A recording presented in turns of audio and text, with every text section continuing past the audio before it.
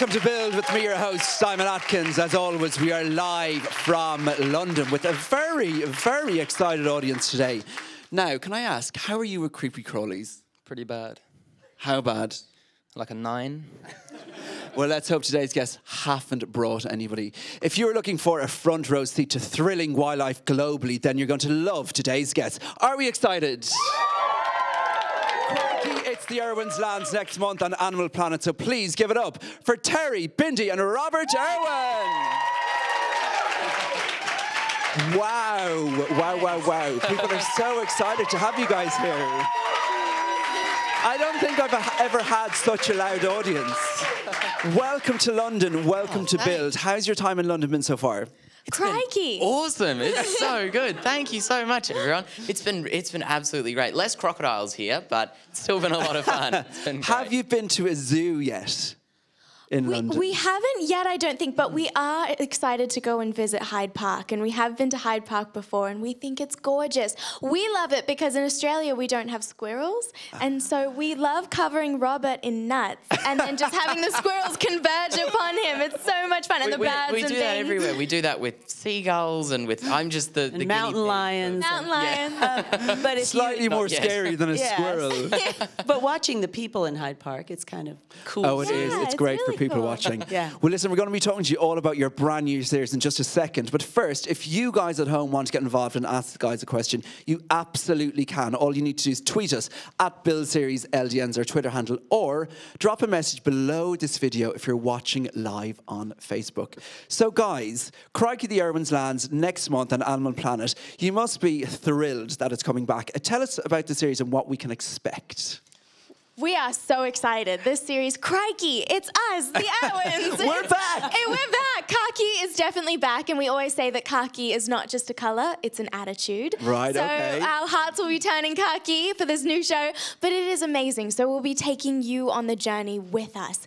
From our amazing work at Australia Zoo, where we have over 1,200 animals, we have our Australia Zoo Wildlife Hospital that's rescued and rehabilitated over 78,000 sick, injured and orphan animals. We also have our conservation projects globally, helping rhinos and cheetahs in Africa, tigers in Sumatra. It's all happening. And then we'll take you on these extraordinary adventures where we go and catch crocodiles in far north Queensland. How do you fit it all in? That's what I want to know. It's awesome. A lot of episodes. Yes. Well, listen, why don't we have a quick look at you guys in action and then we can talk more about the series. Woohoo. Steve and I often talked about our big dream for Australia Zoo, to make it the best zoological facility on planet Earth. It's really more of a resort for wildlife. You're able to experience them hands-on. You see them, you feel them. You discover a koala smells like eucalyptus, that a binturong smells like popcorn. It's amazing. We want to make sure that there's an abundance of wildlife and a beautiful world for the generations to come. It's all about encouraging people to fall in love with wildlife and make a difference on the planet. With everything that we do, we're ultimately trying to continue Dad's legacy. We really are kicking the goals that he originally set.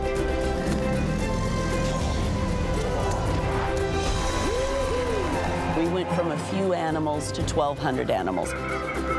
We've expanded our conservation properties. We've got a wildlife hospital now that's treated over 76,000 animals. I'm very proud of being part of something that is now even bigger than when Steve was here. The future is looking so beautiful. We have so much on the horizon. Crikey, it's the Irwins. What an amazing series, and it's so beautifully shot as well. It looks amazing. I can't wait to watch it. You guys run Australia's largest family-owned zoo. So what is it like shooting this series on top of doing everything else that you do? It's a stack of fun. So first of all, every day is different. All the wildlife is different. Robert gets out of school, so he's loving it. And you just never know what's going to happen during the day. So you might just be running around, then all of a sudden a giraffe's giving birth, so off you go. We've got a rescue unit that gets about 50 calls a day. So you might be in the ocean saving a turtle, the top of a tree saving a bird. And that's kind of the spice of life, and what wildlife is all about is getting out there, making a difference, and seeing what's going on. But behind the scenes of Australia Zoo is so different than just coming in and enjoying the wildlife, because you can't really see what's going on with all of the work with Sumatran tigers and the work with black rhinos and the things going on behind the scenes. So we'll take you everywhere. I mean, your work is absolutely incredible, and we'll talk about your dad in a second, and your late husband. But what I want to talk about first is, you know, how do you help people like me, and probably like a lot of people in the audience here, who are scared and petrified of kind of these exotic animals? Yeah. Well, I mean, I don't know. I'd be so scared to be near a snake or a tiger or anything like that. Yeah. But you guys are just so.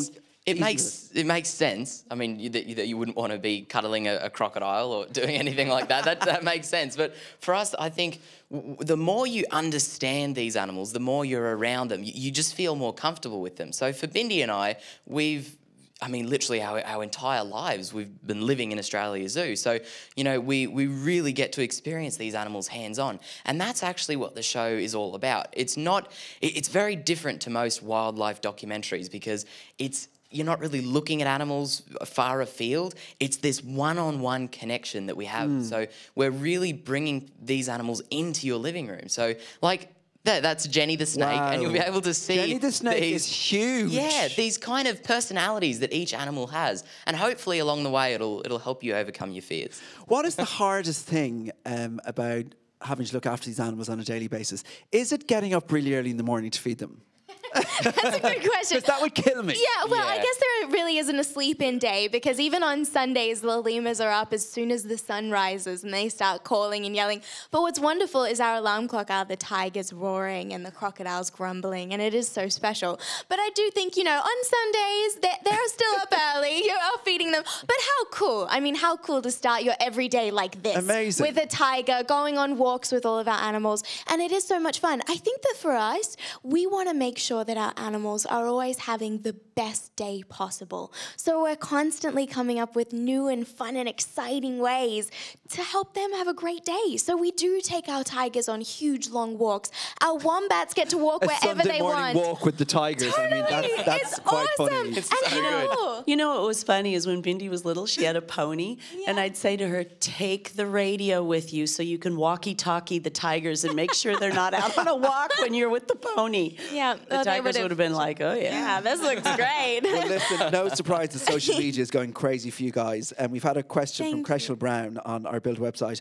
What's the best part of living in a zoo, and do you interact with the animals when the zoo is closed to the public? Well, you've kind of answered that one already. Yes, but what's the best part about living in a zoo? Oh, I think for me, there's so much that's so exciting about living in a zoo. But I think the most special thing is when guests come into Australia Zoo, and often it's people that really don't have a lot to do with wildlife, and we're able to give them this kind of connection with the natural world. So people that don't, you know, on a daily basis get to do what we do and cuddle koalas and do all of this amazing stuff, to give them that opportunity is just wonderful. Especially, I mean, we see a lot of young people that come into the zoo that get to really feel these animals. They get to pat them and feed them and experience them. And if you can get animals into your heart like that, that's how you're really going to want to save them in the wild. Does it ever get tiring, or do you guys have this endless love? I mean, you clearly do have this endless love for kind of, you know, wildlife and animals.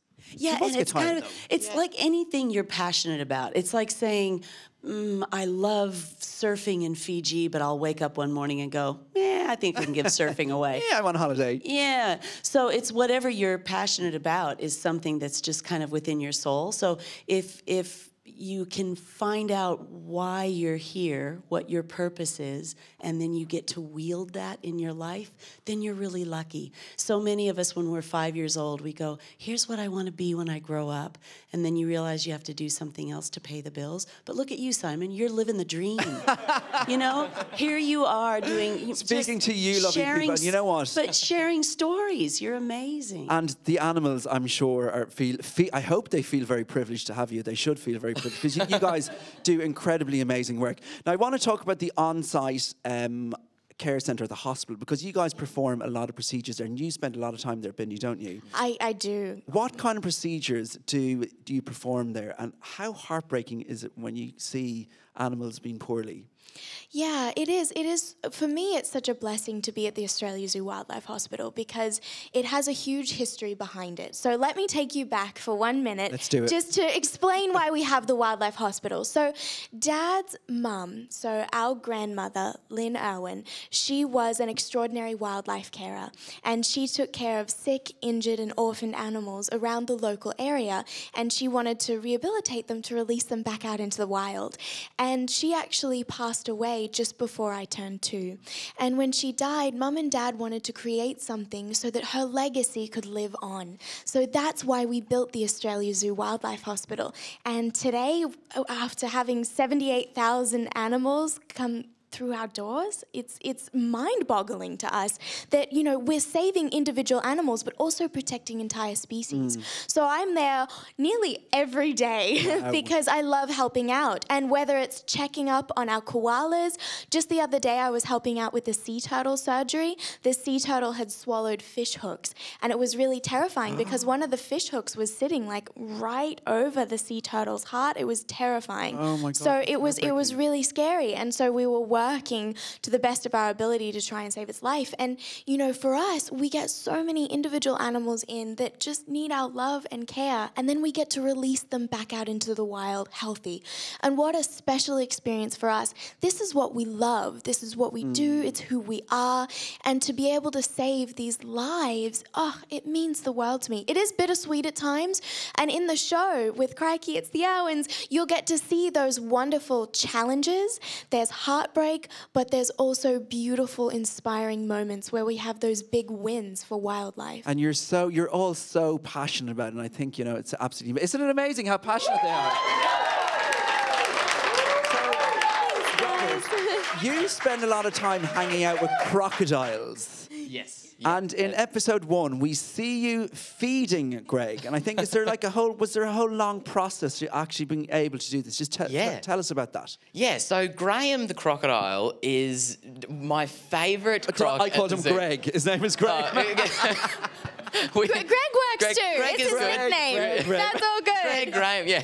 So that's Graham, and Graham is hilarious because you can call him Greg. It's fine. Greg for short. Oh, and he's the only crocodile at Australia Zoo that's actually bitten a few people. So he bit Dad and the director of Australia Zoo, Wes. He got him on the bum. So he's a very he's a very grumpy little crocodile, Graham. And there's nothing little about him, let me tell you. So part of what I'm doing at Australia Zoo is learning how to feed all the animals, how to work with every single creature, and it's great. I absolutely love it. But the crocodiles are really the most... You have to be the most safe and calculating and careful with them, because if you mess up, it can be very bad. So you want the best health and well-being for the croc and yourself. So you learn on the smaller crocodilians like the alligators and freshwater crocodiles, and then for me, since I was about 10 years old, I've been feeding the big saltwater crocodiles, and that was my 10th birthday present from Mum, was getting to feed the crocs. Does that not terrify you, Mum? Well, that's good parenting, really. You wait until they're mature enough to handle it. He asked me every day since he was 2, so it was a long 8 years before he turned 10. It's awesome. Feeding the crocs in the Crocoseum is great. We have this 5,000-seat auditorium, and we can showcase crocs exactly how they behave in the wild, and really show how beautiful they are. Like they're not just these mindless killing machines. They're actually very intelligent. They're very caring. Really interesting animals. Yeah. Wow. I mean, they do look really scary, but like, But They're like dinosaurs. It's so cool. But you know, fair play. Rather you than me. Let's put it like that. So, what's the coolest species of animals that you have, or do you have a favourite, or do you kind of love them all individually? It's really hard. I mean, tough one. I will tell you that I love our white rhinoceros because we have a big male named DJ and he's got a few females and a few babies and it's very special. But people get to meet DJ, and when you meet him, you can feed him and feel his lips, and his lips are soft and squishy and special. And then if you scratch him on the side, pretty soon he puts his leg up like a dog, and he's hilarious. And he loves mud baths and long walks on the beach. No, he does love mud baths, and he's very cool. And you know, when people come and meet DJ at the zoo, all that's between you and him is a log, and so it's not like he's, you know, behind an enclosure, and you can actually experience him. And then those funds go back to protecting black rhinos in Kenya. So it's a great program. And so there's only a log between you and him, so they can't come at you. Well, he has. He has. He's gotten over the log, but Actually, not usually. Just recently, for the first time, actually, he went, wait, I can step over this log, and decided to come over. But it wasn't like coming at us. He honestly, charging, the hay no. was behind the log, so his big feeding platform was kind of behind the log, and so we would break off pieces to give to him, and he went, hold on a second, if I just step over the log, I can eat that. So he stepped over and then went, now I can't get back. So we had to like help him get over the log. He's so funny. He's like a big puppy dog, but we love him. There you are. So who's this? Those are our beautiful giraffes. That's Forrest. So, yeah, we have beautiful Forrest and little Rosie, but we actually just had a new baby giraffe born at Australia Zoo, and her name is Sophie. And before we came here to lovely London, I was in with Sophie, and I was right in with her, so there was nothing between us. And I was talking to her and getting to know her, and she came up to me, and she squished her nose onto my face, and they have the squishiest little noses, but she just squished her face on my face. And I went, okay, so I stood there, and she's so tall, and she's still a baby. When they're born, they're about the size of a doorway. So she leaned down and just put her head on my head, and I stood there and went, well, this is nice. And she's just really sweet. But that's the thing about our animals is they are so very happy. And Dad always said that. He always said our animals come first, then our keepers, and then our visitors. And people always go, why are visitors the third thing on that list? And we say, no. It's because when you come to Australia Zoo, you want to see happy animals and happy keepers playing together. And that's what ultimately makes your experience. And so the top of our list is just the happiness of our beautiful animals. So whether it's our snakes or echidnas, just like in this photo, they're always so happy. And it's fantastic to get to share our family of animals with everyone who visits. So Adorable. awesome. They are adorable. You obviously are carrying on Steve's legacy. How important is that for you guys? Who wants to answer? I think I mean, for all of us, it's really, that's our biggest goal in life. And we've really dedicated our lives to making sure that his legacy and his message is remembered, because Dad really had such an incredible effect and inspired so many millions of people, us included. That's why we're so passionate, is because of his enthusiasm and love for wildlife and just his passion for life in general. That is instilled in each and every one of you. It's so clear to see that you especially are the spitting image of your dad. Do people say that to you all the time in every single interview? I bet you they do. It's actually really nice though. It's awesome. For me, that's the biggest compliment I could ever receive, definitely, because I'm very proud to be following in his footsteps. Absolutely. Now, he also recently got a star in the Hollywood Walk of Fame, which is an incredibly emotional experience, I can imagine, for you guys. Talk us through that and what that experience was like, and what that would have meant to him. Yeah, definitely. Yeah. Oh, it was amazing. So you have to stop and think, first of all, that this is the first conservationist to get a star on the Hollywood Walk of Fame. So that was huge. That's what Steve would have thought was special, because he said, I don't care if anyone ever remembers me, but in the future, I hope they remember my message. And so when we were there, we were unexpectedly overcome with emotion, because you're so celebrating, and it's such a happy, wonderful thing. And then you think, oh, but I wish he was here. I know. And so it was like that. But he would have thought it was cool, because he's right in front of the Iguana vintage clothing store. There's like a giant iguana right above his star. And then he's right near Johnny Cash. So he was a big Johnny Cash fan, so that's pretty cool. And where did you guys bring this huge snake with you? Or Yeah, did they... you always BYO an anaconda. You got to bring one with My you. anaconda did, apparently.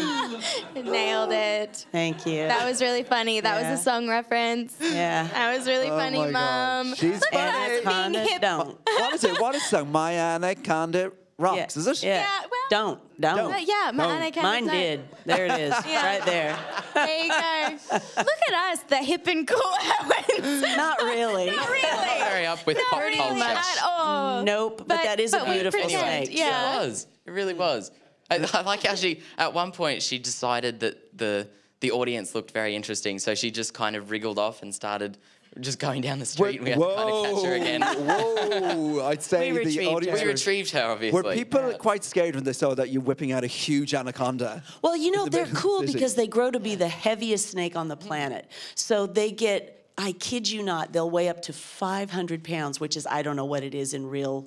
What is that? 220? No, 220 kilos? 220 Wow. kilos. Okay, sorry, I have to Really interpret heavy. American. Anyway, and they eat things like caimans and capybaras, which are those big rodent things, and they're beautiful, amazing snakes with hundreds of teeth, and they're very strong, and it just seemed appropriate to have her there.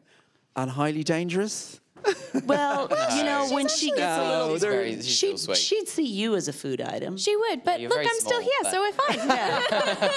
It's all good, guys. Right, we've got That's some the more test. social questions coming in. Kylie Brooker says, we can't wait for the new series. What is the most exciting part of Australia Zoo we will get to see? Ooh, the most exciting part. exciting That is part. a really good question. Well, we are going to I take think you. it'd be different for all of us, though. Like, which is our favourite part? See, my favorite part of the whole show, well, is being with my family because I love you guys. you. And I also thinking, Bindi. Yeah, that was good. I was going to say the koalas, but you know, no. I'm kidding. I'm totally kidding. I think the most exciting part of the show, truly, is the fact that we have so many flashbacks to Dad. And what's wonderful is throughout everything that we do at Australia Zoo and with Wildlife Warriors, Dad's always with us and a part of everything that we do. And I think that his spirit lives on in our hearts. Absolutely. And so with this brand new show, what's amazing is that you'll be able to see Robert feeding Graham the crocodile, and then we'll flash back to Dad feeding Graham.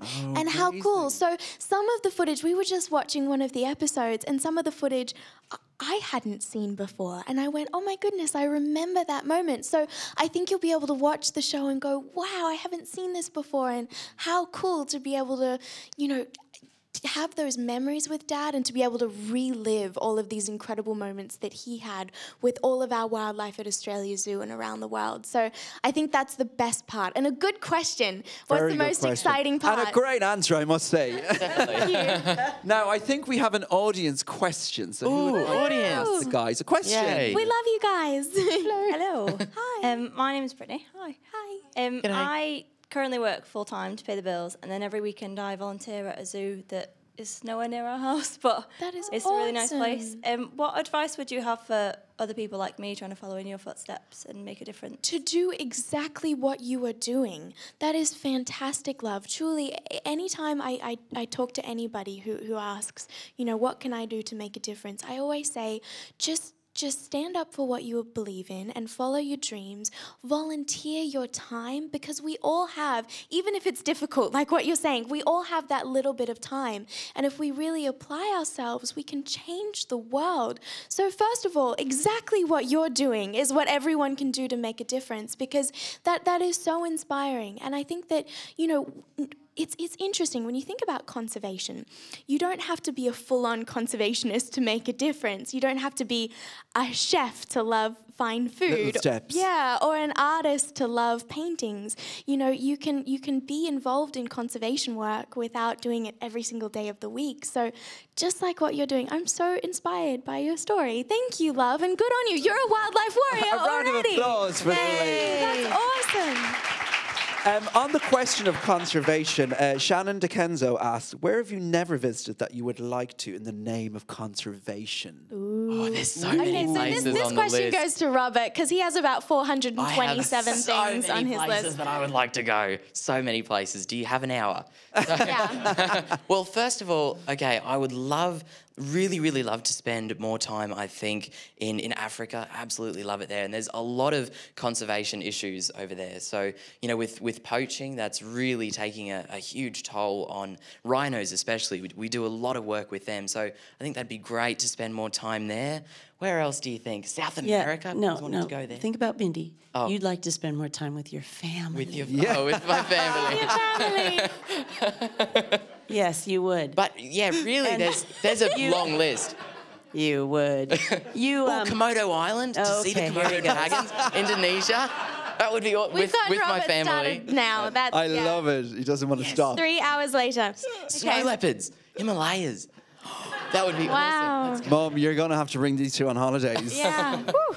Before we go, because we have to finish up shortly, how proud are you of these two? Because they have turned out to be amazing, haven't they? You're all amazing speakers, but you guys are just, you're incredible. You must be really You're proud. really kind. No, I'm so very lovely. proud of Bindi and Robert. And, you know, it's lovely that they just started out loving wildlife. And Steve and I had said, what everybody says, oh, when we have children, our lives will not change.